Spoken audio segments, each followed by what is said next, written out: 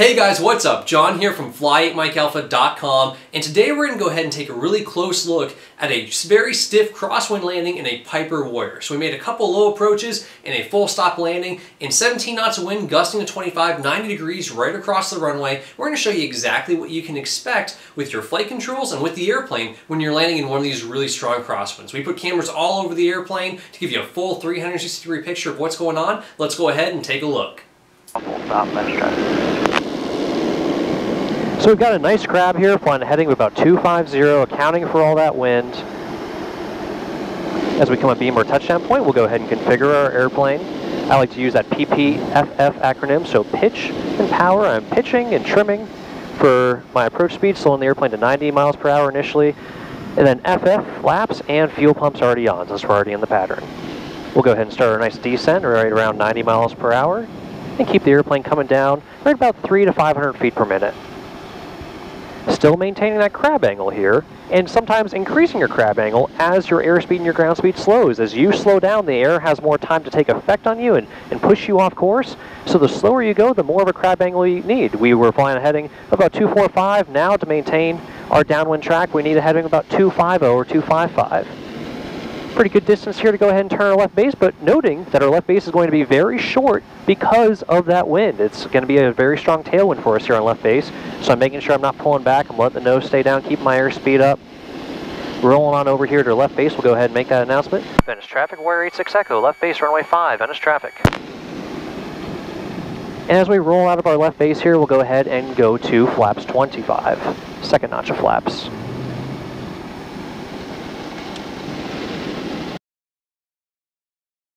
Now, I would like to use full flaps here. I'm a little high, but I'm not going to. I'm just going to reduce power because I want to keep aileron authority. I want to keep my approach speed up, so I don't want to use full flaps and go slower. So we roll over here to final. Venice traffic, Warrior 8786 Echo, final, runway 5, Venice traffic. Venice traffic, Cessna 184, number whiskey, clear of 3-1 at Echo, Venice. I made much more than a 90-degree turn to get from base onto final because I have to crab up into the wind. Coming in here at about a quarter-mile final, that's when I want to start kicking my rudder. So I'm going to go ahead and push in right rudder, put my left wing down, and try to get on the pappies there. Try to get on glide path. And I can already see I got full rudder in. It's as far as it goes to the floor, and I'm not really getting any more responsiveness from it. The biggest thing I don't want to do here is get slow, because I've got full rudder deflection in, and if I got slow here and were to stall with full rudder in, and the ball way off to the left like that, that would not be a good day. That's a good recipe to put yourself into a low altitude spin. So as we look down the runway here, we're going to keep our left wing down using our ailerons and whatever it takes to keep that left wing down and keep the airplane tracking down the center of the runway.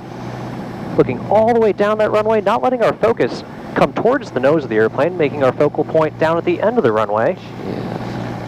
And keeping that left wing down, making sure that if we do touch down, it's going to be left wheel first. But I've already burnt up half my runway, and we haven't actually got the airplane on the ground, so I'm going to go ahead and add in full power, slowly take out some of that right rudder, keeping in just enough to account for P-factor and left turning forces, climbing away from the ground, keeping the ball in the center. I have a positive rate of climb, climbing out at VX. Go ahead and start accelerating the airplane, and as we hit 200 feet at VX, I'll go ahead and go to flaps 10, go to our first notch of flaps, let the airplane accelerate up to VY. There's our first notch of flaps. We're accelerating. We can feel that little bit of sink we get when we reduce the flaps from 25 down to 10, and that's why we don't do it close to the ground or at low air speeds, because the airplane will just drop out from underneath us. Going to flap 0, accelerating the airplane to VY, and we're going to go ahead, once we got good at positive rate, good airspeed, I'll go ahead and make my left crosswind turn. Venice traffic, Warrior 86 Echo, left crosswind, runway 5, Venice traffic. Going to be in the pattern, runway 5? We're in the pattern for 5, but wind's definitely favoring 3-1. Okay, 14 about 11 mile final, 3-1. Hope to sneak in there. Not a problem, just keep us advised and we'll work around you, sir. Venice traffic, Warrior 86 Echo, left downwind, runway 5, Venice traffic. Again, here we're approaching our left downwind, reduced power, low in the nose, but it's not a 90-degree turn from crosswind to downwind. It's more of like a 70-degree turn because I'm crabbing quite a bit to account for that wind pushing me back towards the airport. So instead of rolling out on a 230 heading, the reciprocal of runway 5, I'll be rolling out more like a 250 heading. Now, if you guys find this video helpful, make sure you check out our online course at fly8mikealpha.com, Perfect Crosswind Landings How-To. All right, looking at a good spot here, being very aware that our base is going to be very short. Let's go ahead and turn that left base. Keeping our airspeed up, not getting slow here, letting the airplane keep coming down. Venice traffic, Warrior 86 Echo, left base, runway 5, Venice traffic.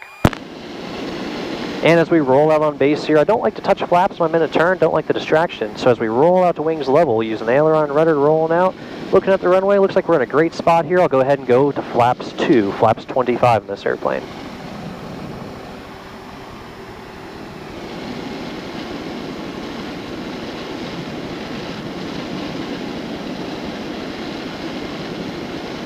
And just using my power to control my altitude here, looks like I'm actually a little higher than I want to be, so I'll reduce a little power and start rolling onto that left turn onto final here so we don't overshoot our runway. Remember, it's going to be about a 110 degree turn because we have to turn the airplane all the way back up into the wind.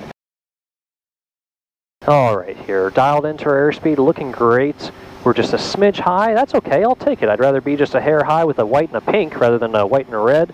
White and red's good, but white and pink's okay too. Just a little high, maybe about 3.2 degrees instead of 3 degrees on the glide slope. That way we'll clear these trees by a little bit more, especially with these gusty conditions. If I hit a whole bunch of sink at the last second, have a little bit more room for error.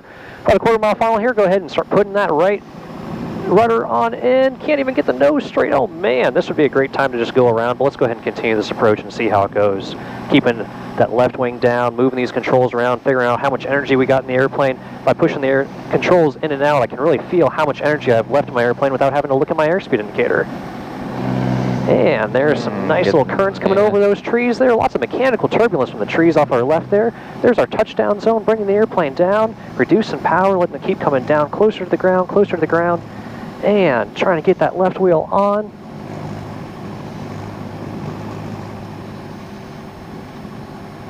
And there we are, left wheel first, all the way over on the controls. We can see how the wind's pushing us off, and that's okay. We'll go ahead and get the airplane back onto centerline, look down that runway, keeping your eyes focused all the way down. Flaps are coming up to really put the weight onto the wheels, and using some brakes to get the airplane stopped, get all the lift off the wing. And there we are. Made a nice little landing there, and right about, I'd call that 25 knots or so, that windsock is straight out. So that's about the limit of the airplane and the limit that I want to try. So there you have it, guys. 2 different crosswind approaches to runway 5 with a nice stiff crosswind, winds 320 at 17, gusting to 25, really blowing the airplane all over the place, going to max full deflection on the rudder to where we couldn't even get the nose straight now. Obviously, when you put the rudder all the way to the floor and the nose won't go straight, it's a great time to just go around and go land somewhere else. But obviously, for training purposes, we want to show you what you can and can't do with the airplane, absolutely pushing it to its limits. We're going to go ahead and break down these 2 approaches really in depth in a separate video, go slow-mo, and really play it out play by play, explain to you exactly what's going on with the flight controls, the airplane, and the wind, all throughout the different phases of flight. But for now, there's just one thing I want to leave you guys with, and it's this. As you're coming down over the runway, and you're looking down that runway, ultimately what's going to hold your airplane over the center line of the runway is bank angle, not ailerons. So ailerons will control your bank angle, but the bank of the airplane is generating horizontal lift, which is fighting against that wind pushing you sideways. So you're in a side slip maneuver, you're in a side slipping state. As you side slip down that runway, keeping your bank angle relatively constant to fight that wind is going to be your best friend, doing whatever it takes with the ailerons to figure that out. Also, as you come down here on this second approach, we actually touch down. As we touch down left wheel first, we try to hold the bank in there. We go full deflection on the ailerons, but obviously we can't. We're holding that left wing down so it doesn't get picked up by the wind, but obviously when the wheels touch, the wings go level. When the wings go level, you lose your horizontal component of lift. Thus, the airplane is not fighting against that crosswind any longer. So the airplane starts to immediately drift to the side. Why? The wheels are on the ground, it should go straight, but the airplane only weighs 100 or 200 pounds initially when it touches down because there's still lift on the wings. That's why I retracted the flaps, trying to put weight onto the wheels, why I applied brakes, trying to slow the airplane, get rid of that lift and put more weight onto the wheels to give me more traction. But no matter what you do when you're landing in a 20 knot plus crosswind in any airplane, the airplane is going to skid sideways somewhat because as soon as those wings go level with the wheels on the ground, you lose your horizontal component of lift. How do you account for this? Well, you need to be slightly upwind of center line or on center line. If you're already getting blown downwind, then that is a good time to go around and try again. You do not want to try to force the airplane onto the ground ever. I'm still working the airplane. I pulled power out long before the wheels touched and was working the controls, working all the energy out of the airplane before it touched. It's a good idea to maybe land with an extra knot or 2 or 3 in a crosswind so you have some extra airflow over your ailerons, rudder, stabilator, or elevator, but you're not trying to force the airplane onto the ground. If you're trying to land with an extra 10, 15, 20 knots, that is a really bad idea. Don't get the airplane into a situation and say, oh, now it's time to land, and push it onto the ground. Continue to flare as you normally do and wait for the airplane to be ready to land. If you're having a hard time controlling it at those slow speeds, the winds are too strong, you need to go around and try to land somewhere else. If you do force the airplane on going 10, 15, 20 knots fast, this is exactly what's going to happen right here. It won't be a good day. Hopefully you guys found that video helpful. If you have any questions at all about crosswind landings or about this video, go ahead and leave them in the comments below. Make sure you check out our crosswind landings course on fly8mikealpha.com.